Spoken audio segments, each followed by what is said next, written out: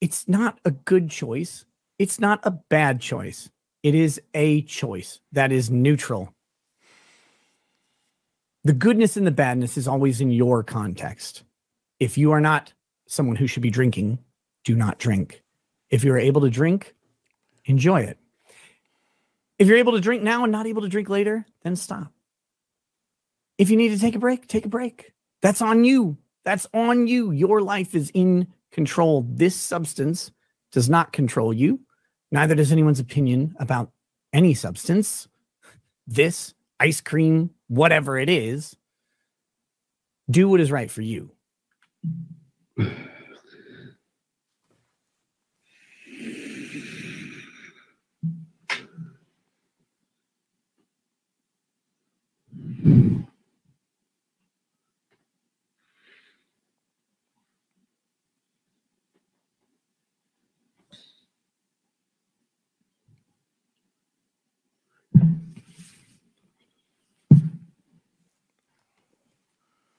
Why is my camera so on? Is second-degree possession. Count one is second-degree possession, 25 grams or more of or methamphetamine. This is in violation of Minnesota Statute 152.022, subdivision 2, print A, print 1. The maximum sentence for that count is 25 years in prison and/or a $500,000 fine. Count two is possession of ammunition or any firearm with the user of controlled substances. This is a gross misdemeanor, so the maximum sentence is 364 days in the Kansas County Jail and/or a $3,000 fine. Count three, endangerment of a child when present with a sale or possession of a controlled substance. Again, a gross misdemeanor. Nick Rekieta has been charged, as you just heard. There are drug charges, serious, very serious charges here, and then also firearm charges and child endangerment. We've seen some of the paperwork, and it was a mandatory reporter that had to bring this to light, is what it is. You know, somebody like a teacher, or I don't know who it was exactly. I didn't look at the paperwork that closely enough. But a mandatory reporter kind of brought this to light here. Tracy Beans posted the document on X. Man, this is tough. I haven't talked about Nick in a long time. I found out about Nick Rekieta. I found out about him during the Rittenhouse trial. And I didn't know who LawTube was. I didn't know who Nick was I didn't know him, literally didn't know who he was until the Rittenhouse trial. And that trial was, if you followed it during that trial, I was working at home at the time, and that just made the day go by. I listened to damn near every second of the Rittenhouse trial. Damn near. I mean, it's hours upon hours, and I would, have to take breaks or go and stuff. I'll pause it, or I'd have my headphones in, listening to Nick, and then Nick brought in all of LawTube, and we never seen legal coverage that good, that diverse, with like literal diversity thought. And then I like Nick. So then I started watching Nick's lives.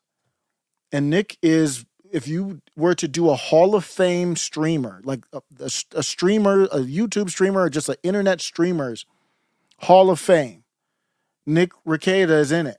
And I'm not talking about like the Basketball Hall of Fame where you kind of let almost everybody in. I'm talking about really a strict Hall of Fame. He'd be up there. One of the greatest talents and streamers I've ever seen.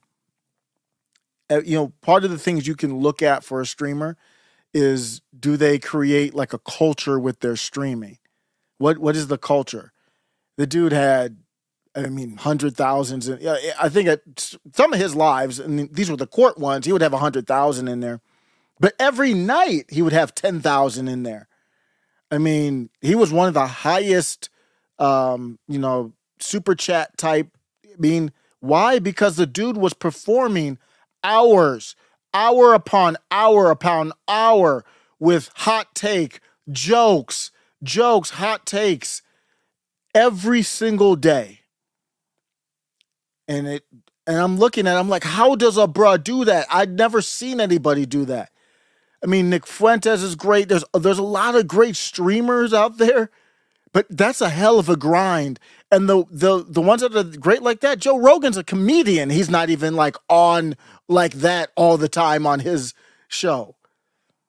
And it was nonstop entertainment, minute, second after second after second. I'm like, how the hell? And I know he would sleep during the day and then be up during night. I'm like, damn, how the hell these dudes do this? But he would always have that drink with him. And it was clear, obviously, everyone knew there was a problem, at least to that extent. Because he would do a live every night, and every night there would be the figurative bottle right there. But he never, even when I stayed for his whole lives, because his lives would get progressively more risque, and he would read the manifesto from, I forget which incident that happened. He would end his show every day with it. And then he had beef with Keffels. Then I kind of followed that, and I kind of liked Keffels, and I liked Nick, but Nick handled that well. And then he had, I don't know what happened with him and Eric July, and I started seeing him and his vibe was just off. I wasn't thinking anything about these type of problems, but I was just like, you don't have to agree with Eric July but like your takes are off, your vibe is off. I'm like, I don't know what's going on. And then that's when I stopped. I didn't make a conscious decision to boycott it. I just stopped watching his lives. I wasn't interested anymore after that. It just changed. That's when it really changed for me. I'm like, what's going on? This is weird. Even if he, in his prime, or when I saw him in his prime, if he were to have had a disagreement or a different assessment on a lawsuit with somebody like Eric July, he wouldn't have handled it the same way, I don't think. I don't know who he's surrounded himself with.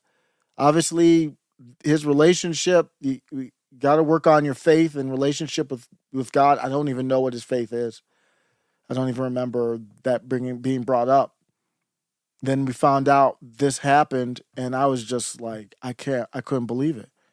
I'm like, I don't even recognize the dude from it. When did the Eric July stuff happen? Was it a year ago or a year and a half? I mean, this happened. The video I started this with was less than a year apart. I don't know him from Adam. I've always admired somebody like him who's so smart, and to be entertaining like that is just so difficult. Every night, hours. What a talent. I mean, I kind of put it like, luckily he's alive, and I think he can rebound from this. I don't know his personal stuff, but I just have a feeling he can rebound from this. But it reminds me of a musician that it just falls into the substance, and it's hard. And he has kids too. Man, I'm just praying for him, his family. I'm hoping that they recover through this. I think he can. I'm hoping for a good story, and I'm hoping that he comes back, gets clean. Hopefully, he does whatever he wants to do, but I think that's probably what would be a great plan. I hope he gets clean, and then he can come back and watch, fan videos like this, and maybe it would be haunting, but also funny, because he'll be in a much better place. If you're able to drink now and not able to drink later, then it's fine. That's on you. Your life is in control. This substance does not control you. Why is my camera so on?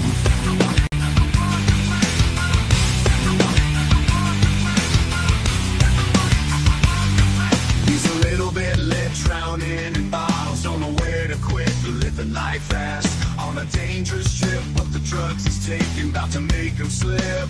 Sauced in the chaos, can't see the end. Desperation rising, can't find a friend. In the dangerous shadows, he's losing control. Gotta find a way out of this deep dark hole. It's time to wake up, gotta reach